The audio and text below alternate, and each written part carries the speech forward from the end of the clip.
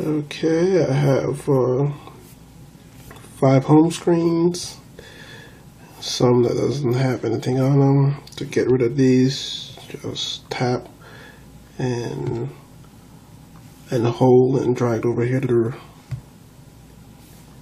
I guess you could call it a recycle bin. There we go.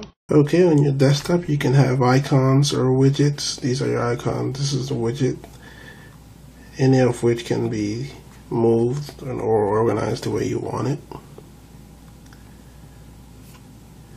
And you can also remove a widget from the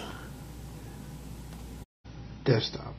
To add a widget, tap and hold, tap widgets, and find the widget you're looking for, and that's that.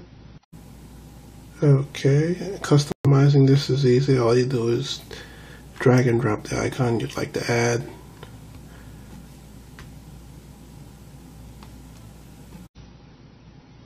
Or you can add whichever application you want to from the application menu.